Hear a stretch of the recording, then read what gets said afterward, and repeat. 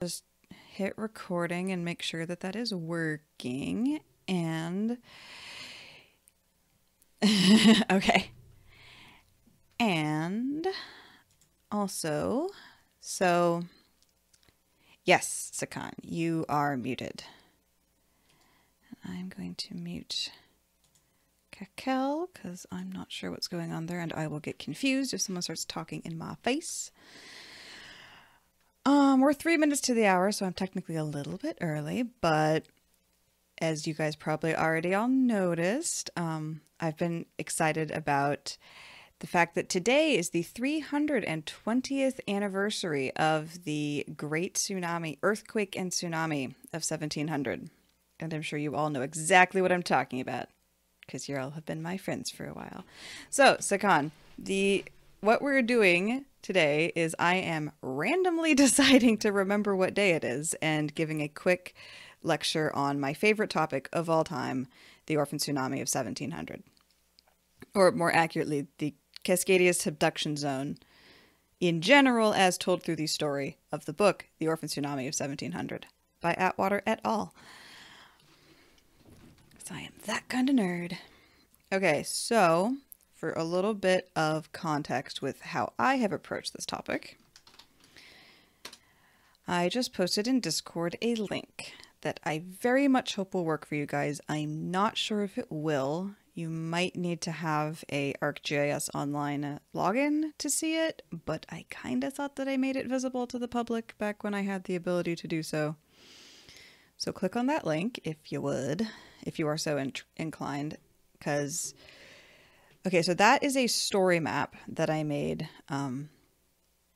last 2 winters ago. Jesus. It has a lot of really important visual aids that I collected together that I'm going to copy and paste into Discord as I go through this, and a lot of other information, and then it turns into a speculative writing project at the bottom. Oh, it works! Yay! It makes me happy. Yeah, so when I was a student at OSU, I was incredibly obsessed with this topic. Part of why I went to OSU in the first place was because I was obsessed with this topic, and I'm still obsessed with this topic, even though now I'm attempting to be a hobby podcaster instead of a geographer, because I don't know, whatever. So a little bit of context. Pacific Northwest is part of the Pacific Ring of Fire. So we've got subduction, earthquakes, volcanoes, the whole bit. If you've ever listened to me talk about anything, you've heard about this. There is, very specifically, this thing called the Cascadia Subduction Zone. I cannot save that image. Gosh darn it. All right, well, I guess you guys can see the map, so you get to look at the map, and that will be where all my stuff is. Sakan is asking, is this the basis for the movie San Andreas, in which The Rock runs around and manages to leap in or out of or with every single motorized vehicle known to mankind while everything explodes? No. In a word. No. There is... Okay. They are related in the sense that subduction along the coast of North America helps drive both of those processes, but the San Andreas fault is a side-to-side earthquake thing, so it creates a lot of sideways shaking, a lot of very shallow earthquakes, whereas up here in the Pacific Northwest you have subduction, which is creating a very up and down sort of earthquake, and they're much deeper. The duration of the earthquake shaking will be different. The kinds of waves that are rocking things apart are different, but they are both related to the fact that North America, the North American continental plate, and the Pacific, various Pacific oceanic plates are crashing into each other. Yes. So, the reason that I'm doing this, despite not having planned for it, or having... Really, I came up with doing this morning because I remembered that this is the 320th anniversary of the last time that the Cascadia Subduction Zone erupted. Ripped is kind of more the word. Erupted is not a super helpful term because that implies volcanoes, and there are no volcanoes here. I mean, yes, I could rant about this literally any day, Sakan. I love it. I'm a nerd. I will go off on it at the drop of a hat. But it is the 320th anniversary of this event. And so that makes it extremely relevant to talk about. So I'm going to basically walk us through a book called The Orphan Tsunami of 1700, Japanese Clues to Apparent Earthquake in North America. It's written by Brian Atwater, David Yamaguchi, and a bunch of other people on both sides of the Pacific. So there's several Japanese researchers as well as several United Statesian researchers who brought this story together, because it's a really intensely cool story about natural disasters, obviously, as well as geological sleuthing. It's a really good detective story. And when I say book, I mean official academic paper that got bound into a hard book that I maybe kind of sort of purchased in hardcover from the University of Washington, because that was a thing. It is... Where's the note for it? I have this cool citation. There's actually a government paper number that I almost had memorized once upon a time. So this was published in 2015, so it's pretty recent. I think of it as being like an older paper, but it actually was published in 2015. Well, okay, sorry. This edition with this cover was published in 2015. The original paper was published in 2005. And I'm holding the second edition. Yes, it is Professional Paper 1707. In case anybody wants to know that. An electronic version of the book and updates to it can be found for free at pubs.usgs.gov. I will actually very quickly go drop a link for that, because you literally can read the whole thing for free. It's only if you want to own it in hard copy, you'll have to pay for printing. But if you go to this link that I'm about to drop down here, you can read the entire thing in its entirety or in parts. It's broken up into some nice chapters.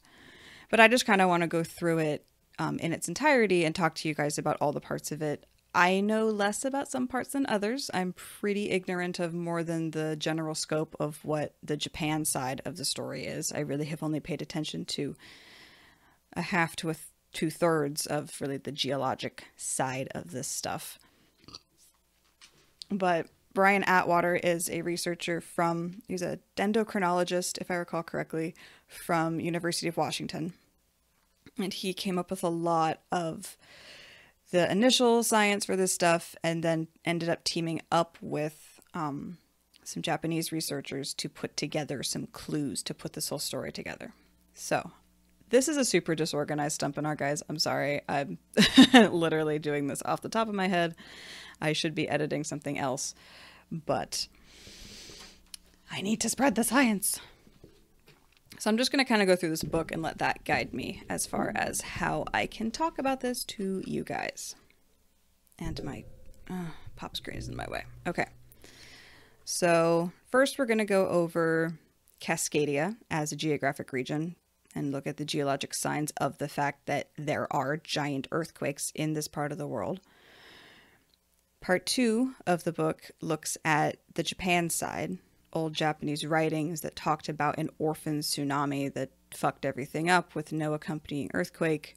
And then part 3 is about the efforts to put those two disparate pieces of information together to come up with this story that we have down to the time of day. So let's just start with a moment of silence for all the people who lost their lives and their livelihoods and everything else that was dear to them 320 years ago today. January 26th, Jesus, I can do words. January 26th, 1700, 9 p.m. It was dark. It was cold. It was rainy. There are Native Americans telling stories and cuddling up with their puppers and just kind of waiting out the winter, as you do in the Pacific Northwest. Anyone who's ever lived in the Pacific Northwest can tell you 9 p.m. in late January is just dark and cold and wet, almost certainly. So you're hanging out in your longhouse in, I don't know, somewhere on the eastern side of the Coast Range in Oregon somewhere. No, not on the Coast Range. Not on the eastern side, western side. I've never done the anthropology for this properly, but imagine you're hanging out. It's raining outside. You can hear a storm going, but, you know, whatever. Maybe you can hear the ocean far off in the distance because for some reason you haven't retreated all the way inland. You and your family are chilling out. Maybe you're on the side of the Puget Sound. And then the ground starts to rumble and shake. Weird groaning noises that you never have heard in your entire life. And suddenly the ground is moving, it's shaking, it's bouncing you up and down. Things start falling over. You hear trees whipping and cracking outside. The fire tries to jump out of the fire pit.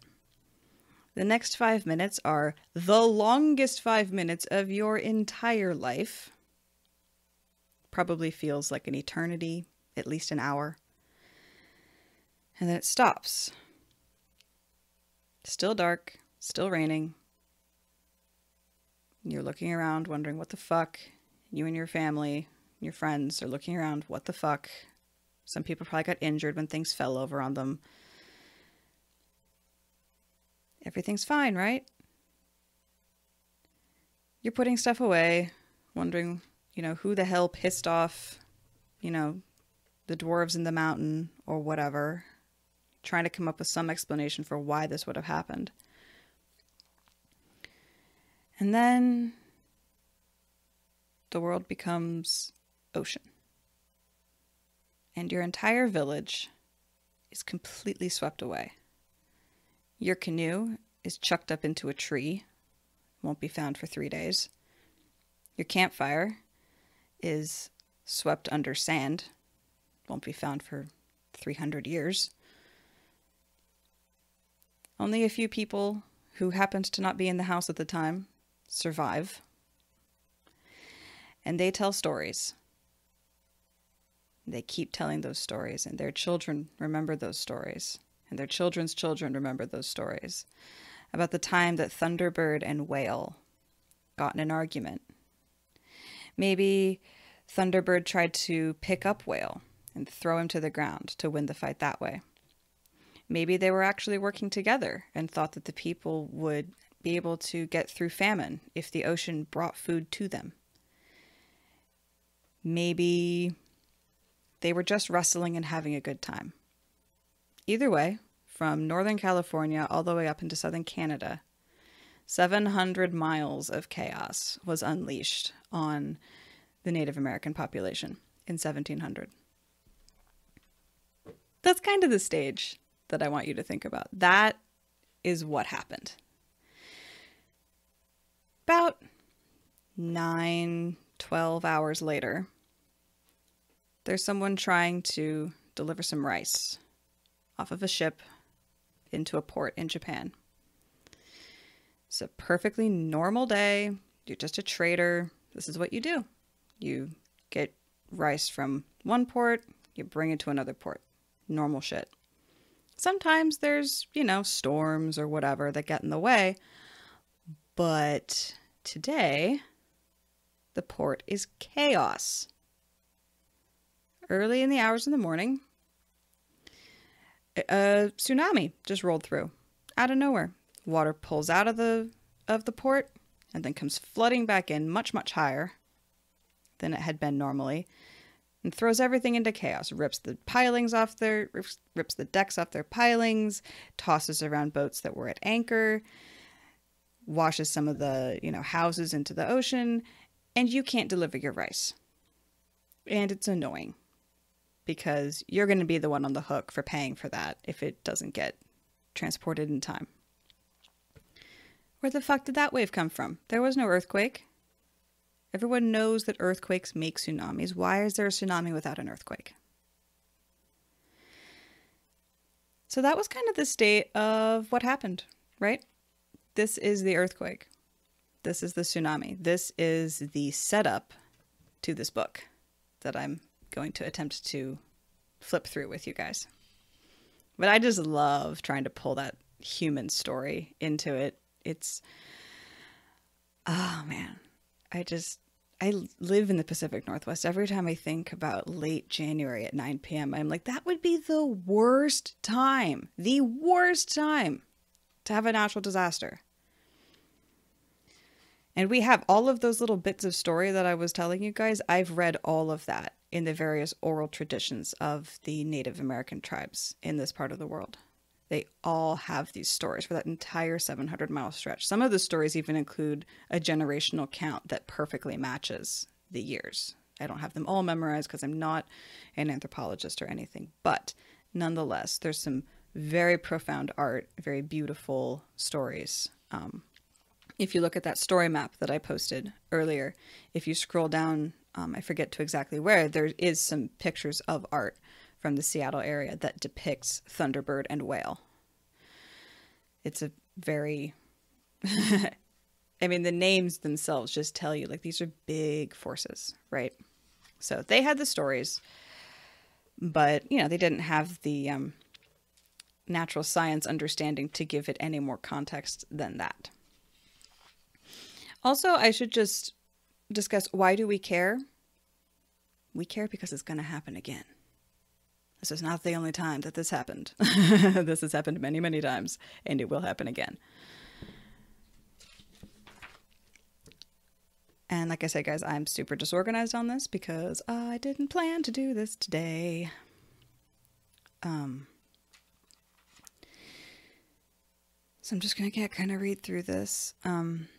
If any of you guys remember the earthquake in 2004, the Boxing Day tsunami, earthquake and tsunami, very similar geologic underpinnings. Same kind of idea. Obviously, a lot more people were involved because a different part of the world, different fault, but same kind of idea. And that earthquake, as well as the 2011 Tohoku quake, are both very prescient warnings about what we need to be thinking about here in the Pacific Northwest. So, let's get into part one. After I spent 17 minutes. Yeah, I don't know what I'm talking about. Okay. So there are these, one of the first pieces of evidence that we had on the west coast of the United States is ghost forests. And ghost forests are basically trees that all died at the same time because they suddenly were in salt water instead of fresh water. Now, trees tend to not grow in salt water unless they are capable of continuing to grow in salt water. And salt water tends to encroach slowly enough that the forest will retreat, the trees will die at different ages, stuff like that. But there are several ghost forests where all the trees died in the exact same period of time. So you have to have something much more catastrophic that would have come in and made that change. And you can explain this with, let's try to discuss it the way that this book discusses it. So the land lowers to sea level, or sea level comes up to the land. But like I said, if sea level comes up, it's going to come up slowly enough that the forest is going to retreat and die a little bit more incrementally. But if the land drops really radically, there you go. So as the plates are coming together, you get uplift on the edge. This raises the soil up, or raises the earth up. I think I described this in a previous Stumpinar, but if you put your hands together, fingertip to fingertip, and you push inward, you'll notice that your knuckles want to come bulging up, right? That's a natural tendency. So the earth is doing that. It's bending up, it's bunching up. And this takes, you know, hundreds of thousands of years. So you can do things like have proper ecosystems encroach onto that ridge, right? You can have soil build up, you can have trees colonize in, you know, it's cool. Then that tension releases. And your knuckles, in this metaphor, go back down. So that land goes back down.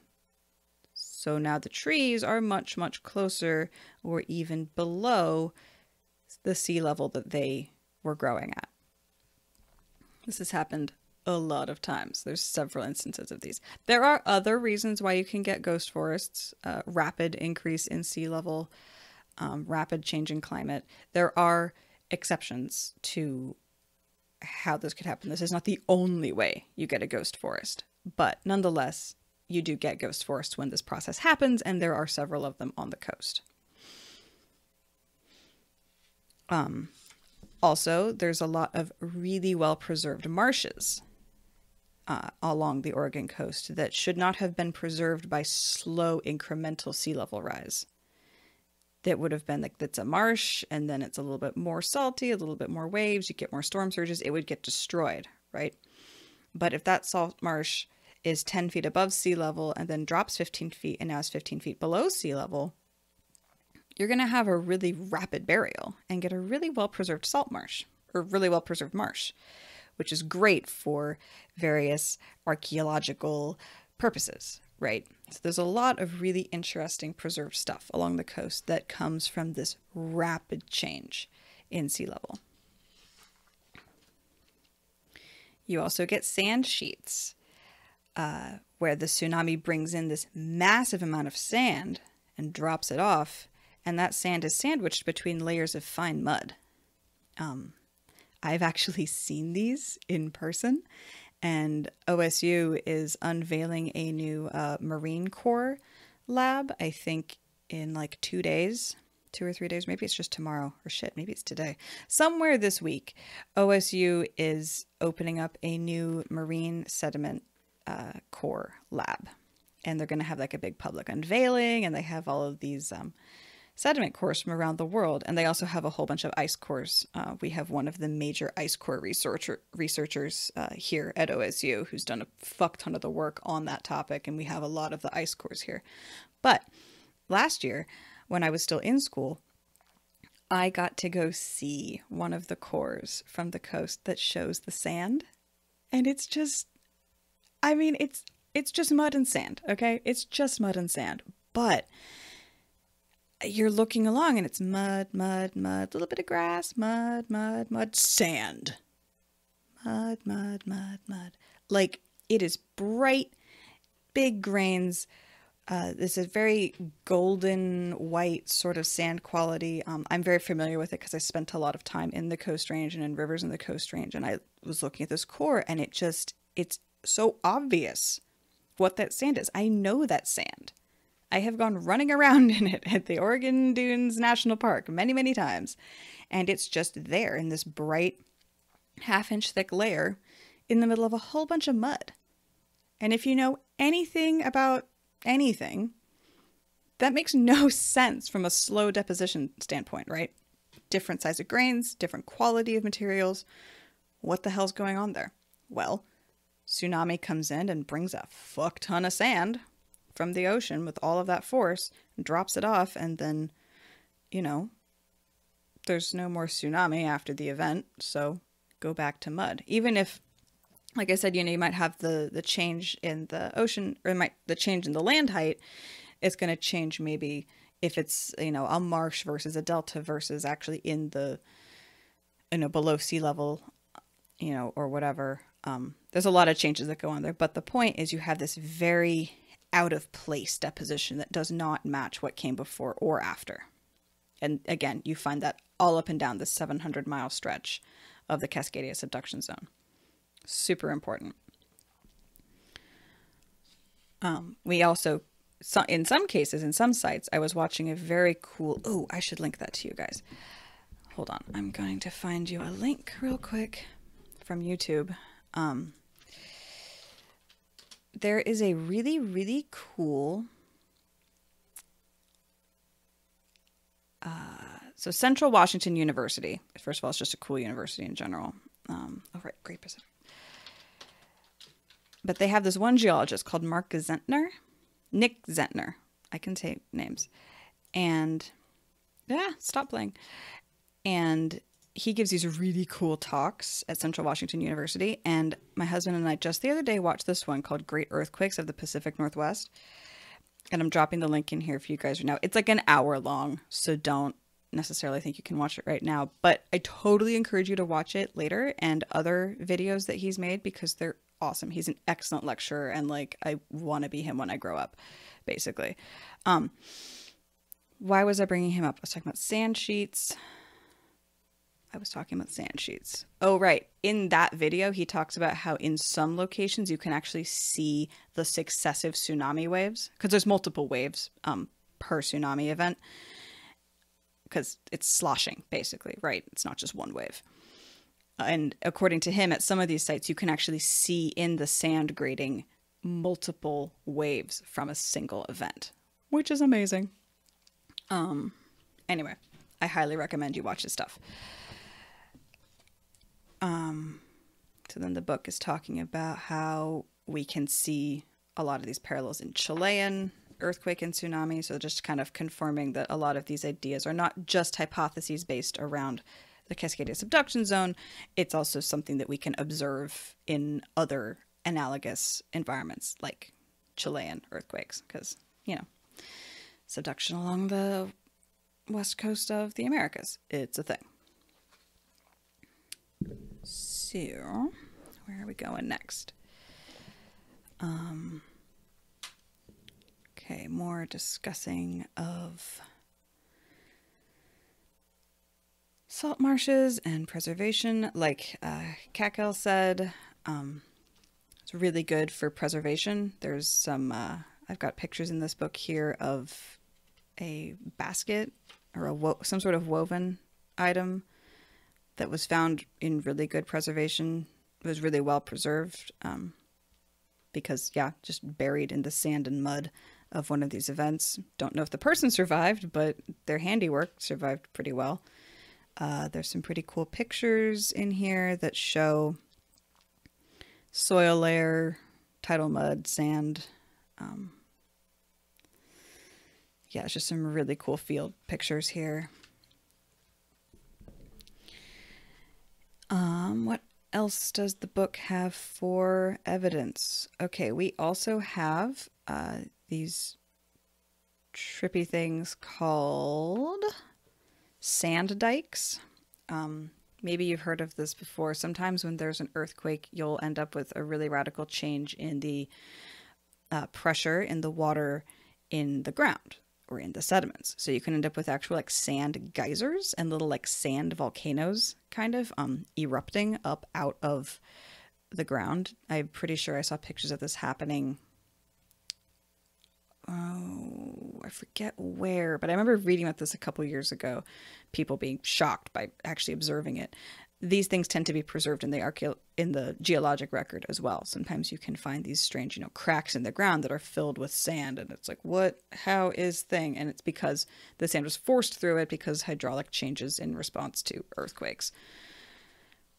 We've also got these cool things called turbidites in the geologic record, which is basically a underwater landslide of debris. And this is another thing that he talks about in the Great Earthquakes of the Pacific Northwest video, is that you can find these all up and down the 700-mile stretch. You can find 19 of these motherfuckers all up and down that are the same age, the same kind of chaos. So there's there's some academic disputes about exactly what it means, how well is it aged, blah, blah, blah. But point is, there's very strong evidence for several times that this area has shaken itself all to pieces, and all of these underwater canyons have, created a landslide, just like you would have a landslide on the surface, right? So it's another thing about the whole late January thing, right? Is that if it's a rainy January, like it usually is here in the Pacific Northwest, the landslide factor is going to go up so much. If you have those hills all full of water-saturated soil, and then you shake them for 5 minutes, how many of those hillsides do you think are going to slough off their layers of mud and trees and bury the unsuspecting people and rivers and whatnots down below? That's going to happen a whole lot. So also happens in the ocean because there's tons of old river channels that cut down to the edge of the continent from, when the during the last glacial maximum, sea levels were a lot lower. The rivers flowed out a lot farther into the ocean, well, into what becomes the ocean. And those channels are still carrying debris because they're still connected to the river, right? So they get all full of debris, and then there's an earthquake, and it all goes sliding down and creates a very specific kind of swirly, chaotic mess that you can see in the geologic record. I've actually seen some of these. They've since become proper rocks, lithified, and been uplifted onto the coast where you can see them at the surface. And it's a very swirly, chaotic, turbulent sort of, you think of rocks as being these even graded beds, or at the very least these wavy, even lines. Turbidites are just chaos. There's boulders and sand and swirly patterns of mud and every other thing in them. They're just pure turbulence. It's beautiful, gorgeous stuff. So, moving on. Here's a bunch of stuff about dating these events. So, the dating for these events is pretty precise because there's so much recently grown organic material preserved in them. Again, we're only talking about, in this particular case, we're only talking about 300 years. Even with the older cases, we're still talking about spans of only several thousands of years. So you get some pretty precise radiocarbon dating on the plants that were buried at the time, which is pretty cool. Another thing is with the ghost forests. This was one of the things that David Yamaguchi did, was he was able to get tree rings from the trees that had died 300 some odd years ago, and was able to use that to narrow in the dates farther. And because of the time of year when the trees died, he was able to tell the time of year the trees died because of the way that trees put on bark for part of the year and not for the rest of the year. From that, they were able to narrow down to within like a 3-month time span just from the dendrochronology, which is pretty freaking cool. So you've got scientists over here being like, why do we have ghost forests? Why do we have these sand sheets? Is there a hazard of earthquakes here? Because there's a couple of pieces of evidence, but not a history of it, right? Like Europeans had never experienced a radical earthquake here. We certainly weren't asking the few Native Americans that were left if they would mind sharing their cultural history of disasters while we were wiping them out with smallpox and shoving them onto reservations. That was not a conversation that was happening. But geologists are looking around going like, there's things here that only make sense with earthquakes, but we have no evidence of earthquakes other than these weird, mysterious loose ends. What the fuck? So, for reasons that I can't quite remember, the conversation gets started with some guys in Japan. And this is the part of the book that I have not read quite as much. So I'm just going to read the first paragraph of this section. Because, like I said, I've really only paid superficial attention to this part of the story because I just know the important part, which is where it ties into the geology. Quoting from the book. A Pacific tsunami flooded Japanese shores in January 1700. The waters drove villagers to high ground, damaged salt kilns and fishing shacks, drowned paddies and crops, ascended a castle moat, entered a government storehouse, washed away more than a dozen buildings, and spread flames that consumed 20 more. Return flows contributed to a nautical accident that sank tons of rice and killed 2 sailors. Samurai magistrates issued rice to afflicted villages and requested lumber for those left homeless. A village headman received no advance warning from an earthquake. He wondered what to call the waves. And that then is tied to an illustration from the village of Miho, where it's an illustration of the damage that was suffered, and the village headman had written down his thoughts on the event and was like, with the orphan tsunami, bro. But slightly more eloquent because it was the 1700s and he was the Japanese. So part 2 of this book in general has 6 stories, 6 main Japanese villages or towns that recorded the tsunami. And as far as I can tell, a whole bunch of this portion has to do with understanding what those people meant at the time, translating the characters from the way Japanese was written down at that time to the way it's being understood now, understanding how those locations have changed over time, getting the calendars to align. This is a lot of stuff that is much more human geography than I'm really have ever paid much attention to. And I am not going to attempt to explain it all. But I know that there's a lot of like Japanese historians were part of this project, because understanding what they meant in a way that makes sense with our contemporary understanding of the geography of where towns are located, of what the calendar date was. There's like a whole fields of research that go into making that sort of conversion happen.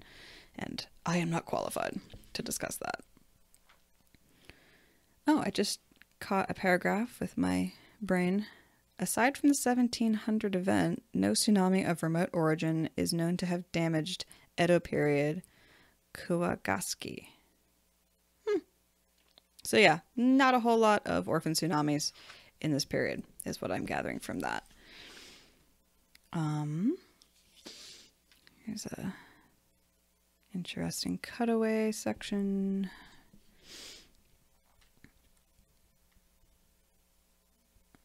Sorry guys, this is going to be awkward silence, but there's just so much interesting stuff to read here.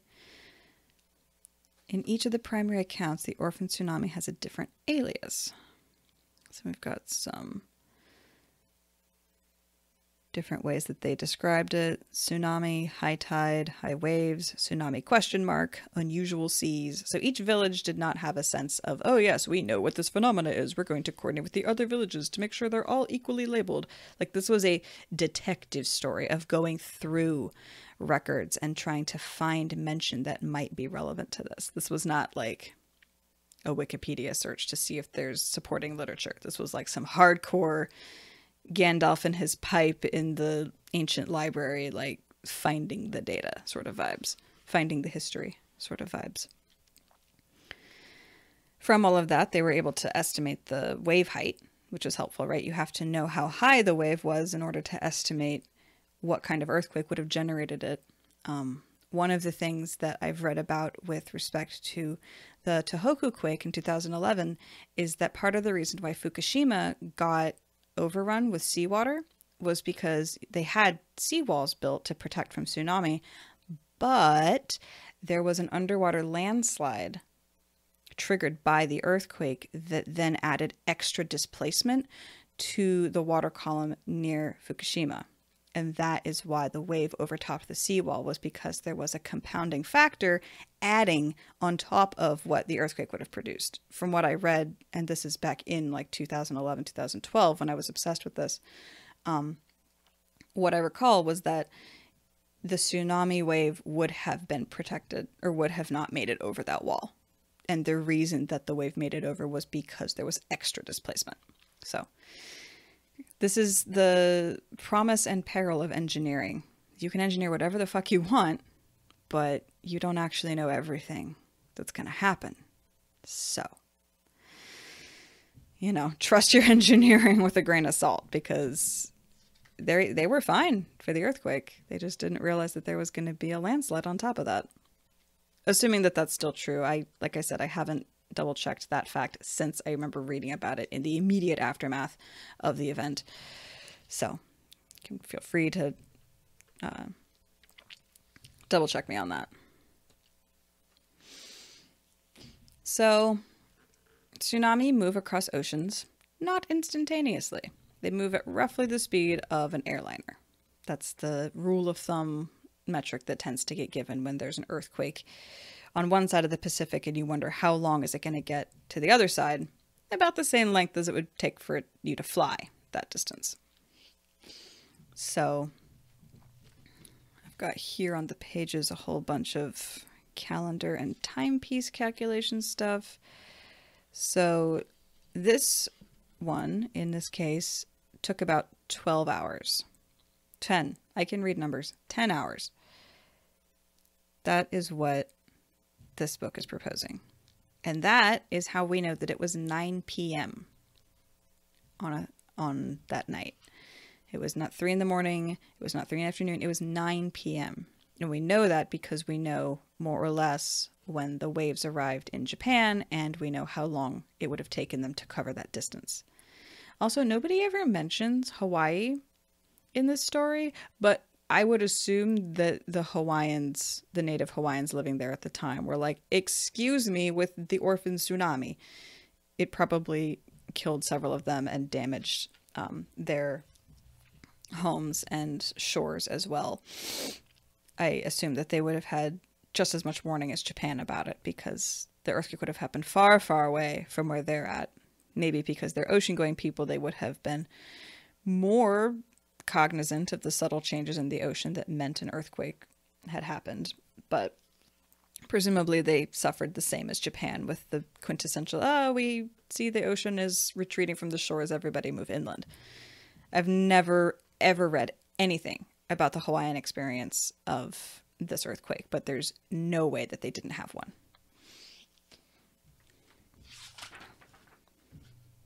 So now the book is talking about samurai scribes. Again, levels of anthropology that I don't really understand. Talks a little bit about how Japan has understood how to deal with tsunami for centuries.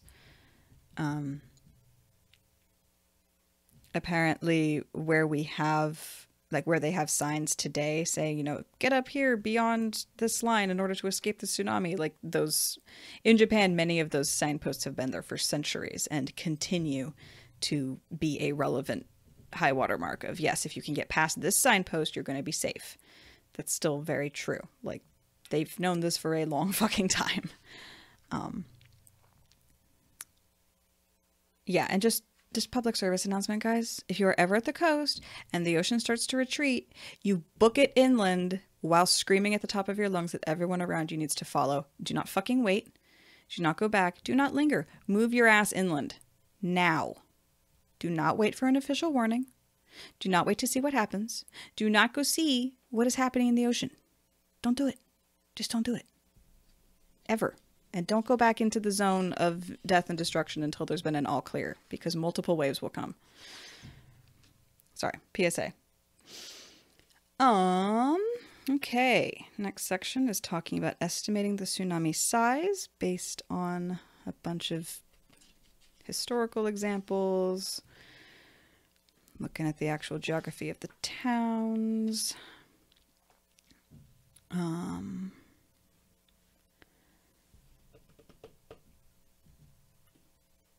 I've got a little thing in here about how somebody wrote down the wrong date in the original documentation, and that had to get corrected by the researchers going through saying, I think you wrote the wrong date down, bro.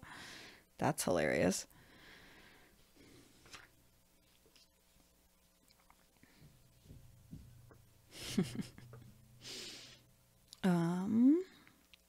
And then we've got it talking about tsunami that hit Japan over the years, all the different ones that have been hit without an earthquake, and trying to tie that back to earthquakes on the other side of the Pacific. So again, Japan actually has dealt with this kind of a lot, but you know, it's just hard to be, like, sometimes there's a giant wave that comes out of nowhere. Like, we don't have an explanation for it. It's just a thing. But living at the edge of the Pacific Ocean as they do, they have been hit with these, you know, many, many times. And like, the waves aren't often like civilization destroying the way that they're going to be, you know, next to the earthquake zone. So like, the Tohoku quake in 2011, here on the Oregon coast, we had damage from that. We had warning. We had, you know, about 8 to 10 hours of warning for people to, you know, either take their ships out to sea or pull their stuff up out of the zone. And it was only like a, God, what was it? I don't remember the wave height, but it was significantly diminished by the time it got here. Nonetheless, it still managed to pretty much total the fishing fleet of, I believe, Gold Beach in southern Oregon. And Peter DeFazio like had to go get some federal relief funding or whatever to help them rebuild their fleet, if I recall correctly, because even a 3-foot tsunami or whatever it was by the time it got here was enough to really bash their shit around. And Gold Beach is like an itty-bitty fishing town, so really didn't have a lot of resources to deal with that. So, you know, when we have our Cascadia Subduction Zone tsunami, it's going to be, you know, 30, 40 feet or whatever of run up. In Japan, it's going to be many fewer feet. So same in reverse. When they have an earthquake that totally fucks their shit up, we get a mildly destructive wave over here because some energy is being discharged into the ocean, is being discharged into the bathymetry of the ocean floor. It's not like there's no loss of energy, right? Like pushing that much water or that much energy across the ocean, you are going to disperse some of it, but not all of it. You'll still get fucked up. Fortunately, we don't have orphan tsunamis anymore because we do know when there are earthquakes, but it doesn't stop the tsunami from coming over and being a problem. Okay, so more stuff about, I'm just flipping through the pages where they're going into how they looked at all of the towns, the government response to the damage, modern recognition of the 1700 tsunami in Japan began with a teacher's mimeographed anthology of historical earthquakes. Oh, cool. Like I said, I haven't read this section very much. So, yeah, I guess some teacher was like, I want to look at all the things, and was then like, oh, so would have been looking at the earthquakes and then saying, here are tsunami that didn't have earthquakes. What the fuck? Murtaugh is asking me to ignore if throwing off. I'm not going to ignore you. I'm going to make you a big, giant part of this thing. Isn't there a risk in the Atlantic as well as from part of the Canary Islands sliding into the sea?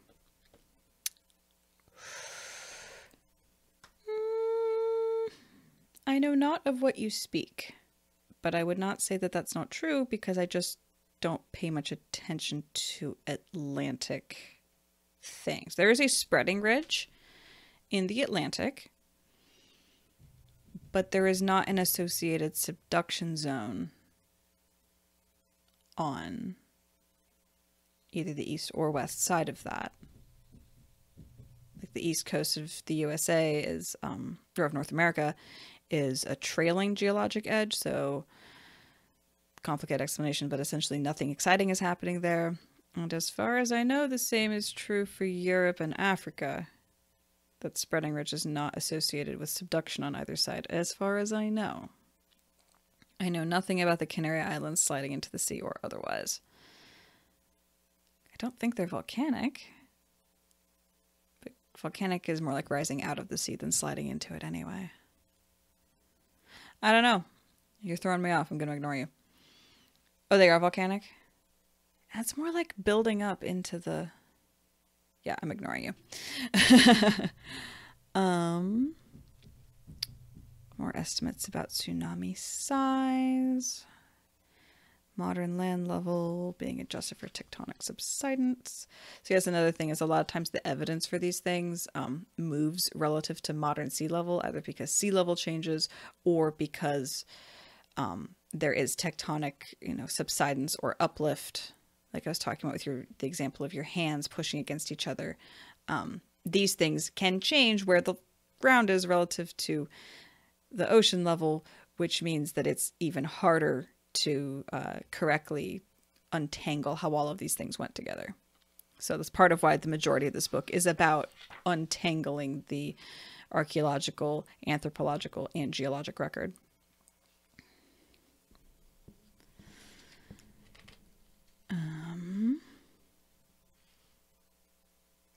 Yeah, more narrative descriptions from people that lived through it and dealt with the fallout, looking for food relief.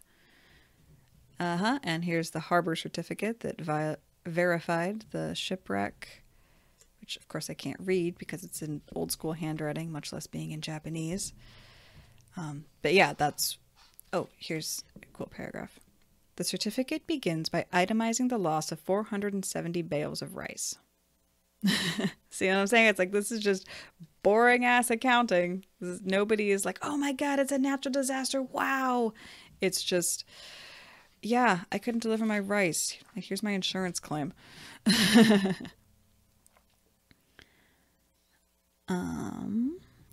Talking about the weather at the time, because of course people at the time were thinking, you know, maybe these waves came from a storm, and it's possible that there was a storm at the time, which makes sense, right? Late January, Northern Hemisphere, storms.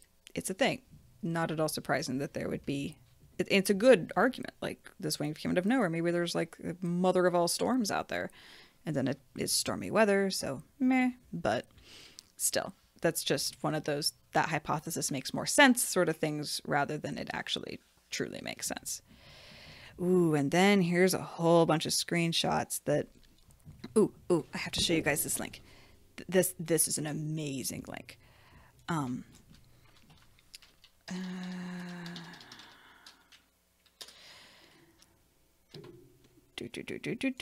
Okay, so this is a video that you can watch while I talk to you about it. This video shows a simulation of the tsunami wave height propagating across the Pacific Ocean from the Cascadia earthquake. And so as you watch it, you can just see it's like a big rock, right? Gets dropped into the ocean and then creates all of these ripples. And you see it hitting places like Hawaii. You see these subsequent rings of ripples coming out. And you see along the whole coast, it's lighting up with the wave height. So red is for the highest waves. But you see it's going across the entire Pacific Ocean. Like, it's all the way down into South America. It's super tall wave heights on Hawaii and all the other Pacific islands. And it's rippling into, like, behind island chains. It's getting into more isolated bodies of water that have natural boundaries. Like, it's getting across. And then the whole ocean is just shimmering. And then it stops. The animation stops. And it shows you a compiled wave height thing. And if you look at that, it's this big, red, angry splooch that comes out from North America and points a little bit north of Hawaii, kind of straight towards Indonesia. And if you were paying attention during the Tohoku quake, or the aftermath of the Tohoku quake, you will have seen a very, very, very similar image in more magenta colors pointed the other direction, coming from Japan at the United States. And I cannot fucking tell you how many people wanted to share that with information about isotope release from Fukushima. Stop. Wave height is not the same fucking thing as isotope concentration. It's just not. I don't care if it's in bright, shrieking magenta. It's still not radioactive. The number of people who shared that. It just... don't be that person. This is wave height. This image is fucking wave height. That's what's happening. Sorry, that really, really annoys me. I need to get that off my chest. DT is asking, is there a way for them to have estimated the approximate scale of the earthquake from all the data? Abso-fucking-lutely, DT. Very much so. All kinds of inferences involving much more math than I can properly explain. But yes, there are many different ways of estimating the size of the earthquake from the damage that it caused. Okay, so now we're past that animation. What do I want to move into? More of the documents from Miho talking about wave heights that were observed. More deconstructing ancient Japanese writing. Ancient. 300-year-old Japanese writing. It's not ancient. Some pretty brutal pictures of modern tsunami from the 1960s. Also, just a little side note, the woodblock print that people tend to associate with tsunami, that big, beautiful, cresting wave of doom, that's not of a tsunami. That's not what tsunami waves look like.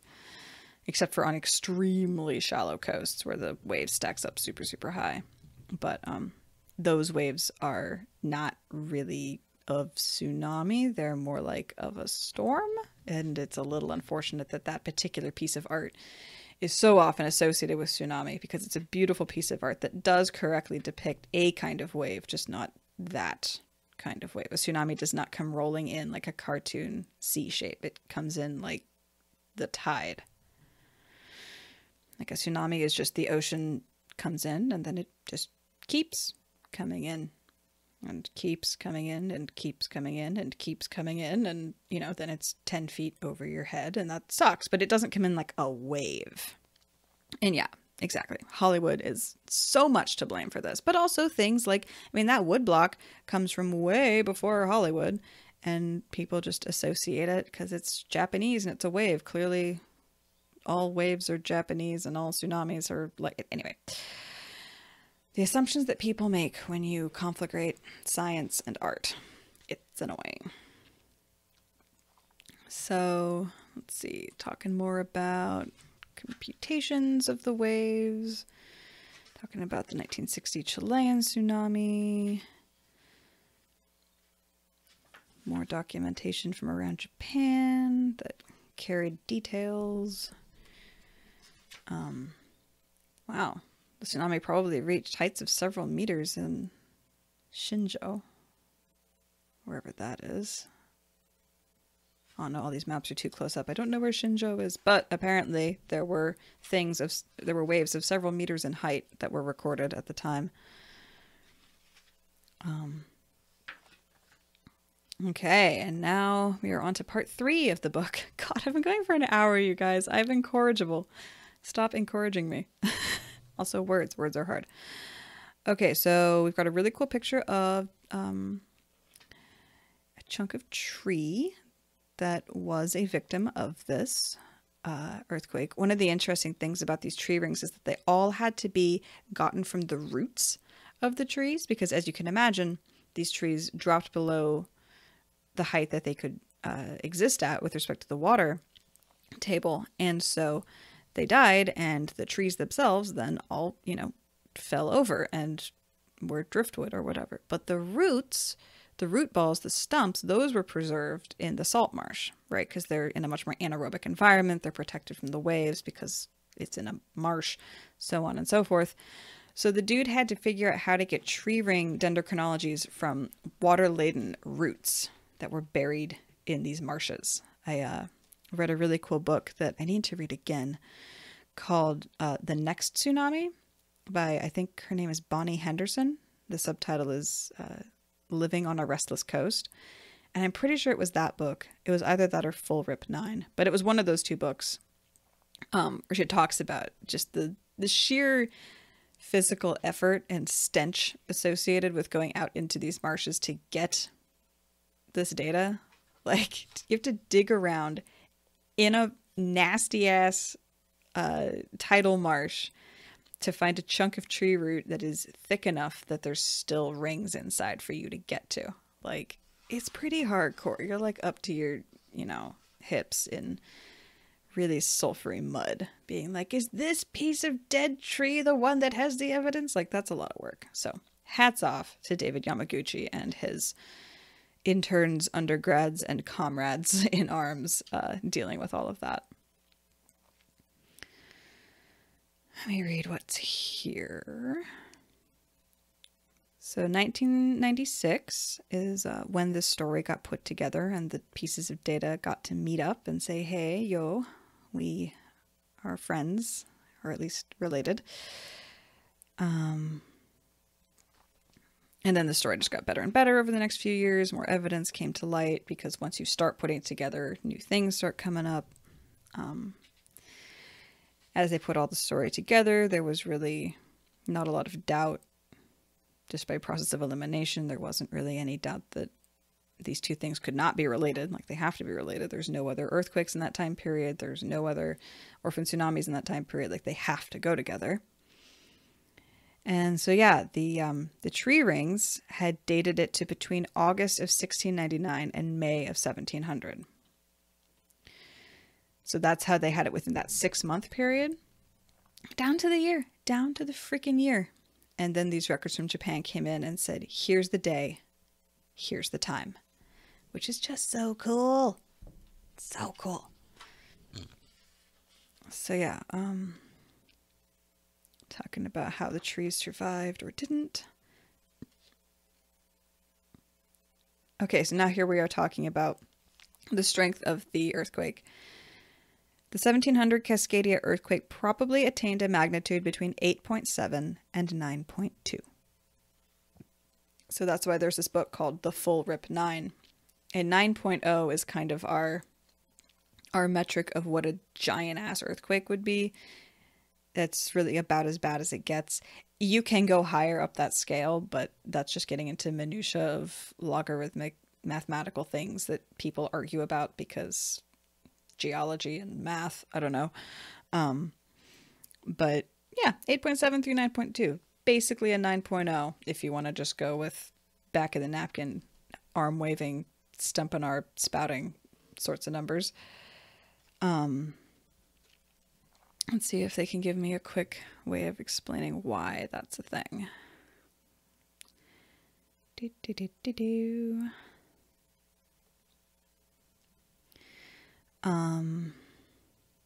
Basically everything that's been talked about, wave height, strength of the sand, how far inland the sand sheets went, stuff like that. We have also good evidence for how this is working both from here and Japan in the form of GPS monitoring. This is something you'll see if you watch the Great Pacifics of the Pacific Northwest video that I posted. If you look at that, he talks about how one of the really cool things about the very uncool Tohoku quake was that they had a lot of GPS trackers installed all over the relevant area, and they'd been able to watch as they had been pushed inland and up over the last, however many years since they'd been installed, and then how they snapped down and out after the earthquake. And we have those same trackers over here.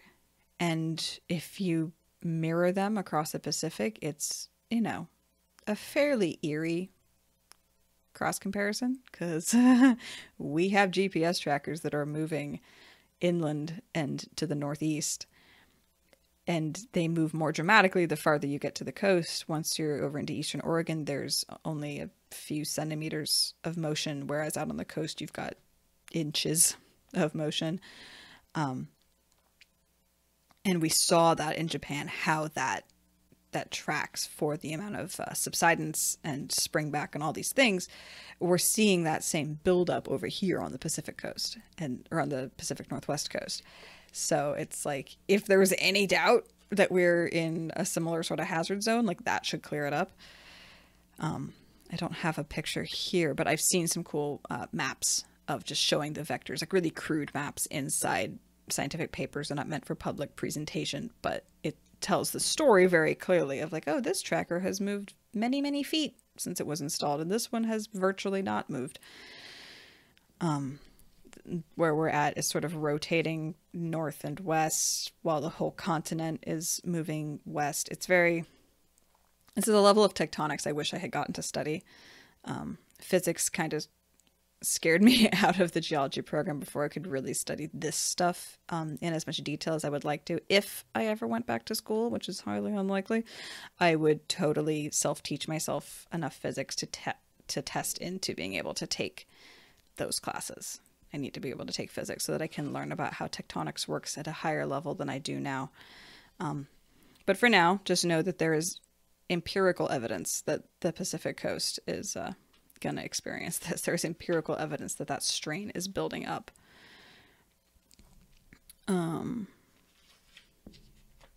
Yeah, talking about how we can see the drowned forests all up and down here. And then we're starting to talk about the frequency of this. These happen pretty irregularly or pretty regularly, depending on kind of what time scale you want to look at. We're talking, and how much error you want to accept. It could be a few centuries. It could be several dozen centuries between these events. This is something that people do not freaking understand about statistics. 100-year flood could happen every single year. It does not happen once every 100 years. A 100-year flood there is a 1 in 100 chance of it happening in any given year. Same kind of principle with earthquakes, only it's even harder to say exactly what those odds are. Floods are a way more observable phenomena. They happen way more often for way more tangible reasons than earthquakes. So that makes it really hard to estimate these things. But you've got earthquakes in this part of the world going back dozens of times for many, many thousands of years. Let me read you this paragraph. For now, it is prudent to assume, simplistically, that the next great Cascadia earthquake has a 1 in 10 chance of occurring in the next 50 years, and that it may attain magnitude 9. The 1 in 10 odds follow from an average interval of 500 years if the fault lacks memory of when it last broke. The magnitude 9 assumption leaves a margin of safety in case of lesser events. So what that's saying is that it's a reasonable bet for me to want to stay living here if I want to watch the damn thing happen. A very fucked up desire of mine is that part of me is excited about this hazard. I should not be excited. It is wrong to be excited, but someone has to do it. So that's me, I guess. Also, note here that we might have a lesser earthquake. We are not in a binary state of no earthquake or a full rip 9. We could have a partial rip that's only a 7. Only Southern California could get sort of messed up, you know? Or it could be the whole thing. Or it could just be a small northern section that isn't a strong earthquake but only hits Seattle, and Seattle is fucked because it's on a bed of sediment that's going to totally rock and get way worse. There's so many factors here. We could have a small one, a short one, a big one, a long one. There's just so much we don't know. We can't predict that. We can predict the range of options, but we can't predict exactly what's going to happen.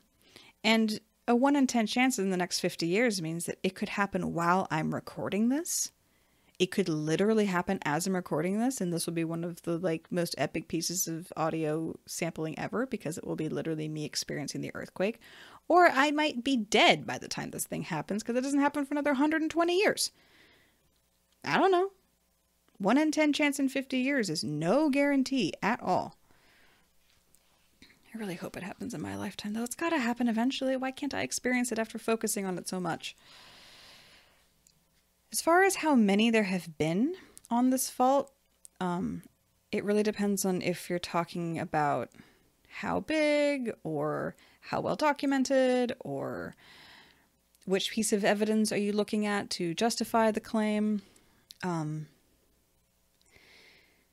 There's 19 turbidites you can find all up and down the thing, all up and down the coast. There's 50 that you can find that aren't associated necessarily with all the other ones. This is saying that there's a full sequence telling of 7 earthquakes in the past 3,500 years. Geology, sedimentology, and stratigraphy specifically are really hard to do, I learned in that class, because you basically never get the entire record from one location. You have to get little snippets of the record from lots of locations and then splice them together based on commonalities between them. So say something like the tsunami sand we talked about earlier, or a better example actually would be ash from Crater Lake, Mount Mazama.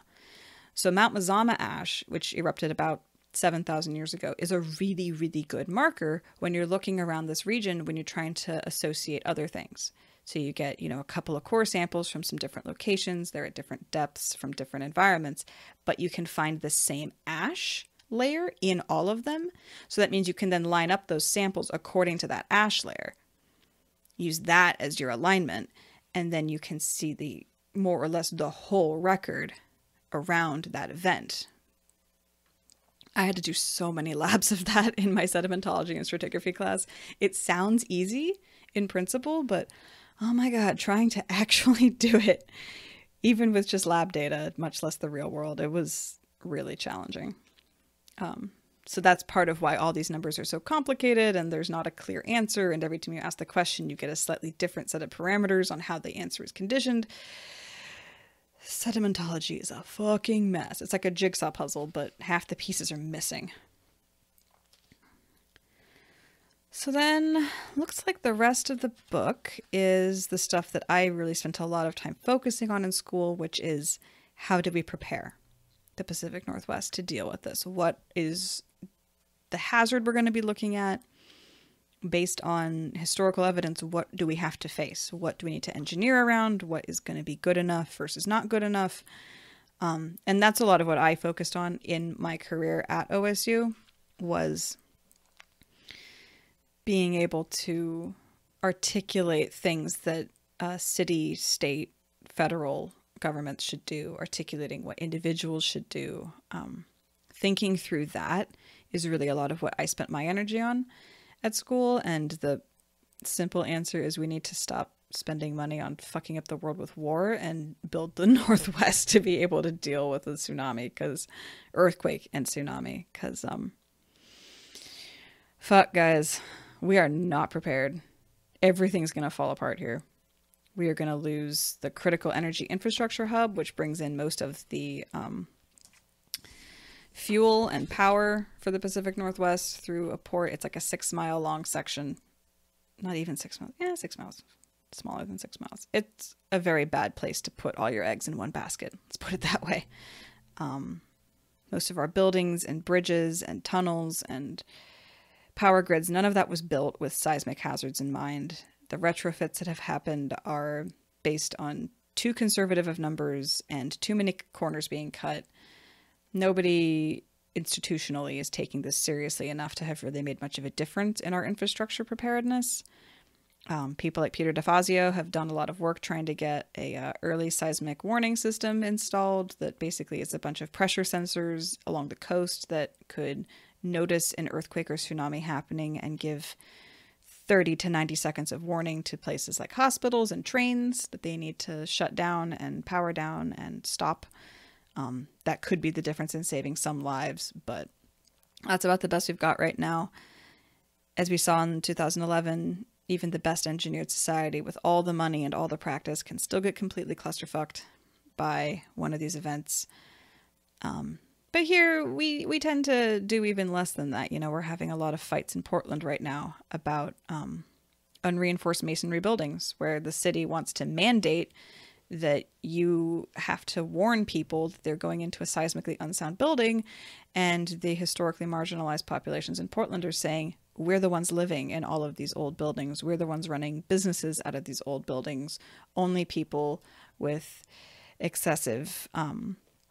only people with a shit ton of resources are going to be able to compensate with these new rules, and it's totally unfair and discriminatory for you to be fining us for living in these buildings or having businesses in these buildings.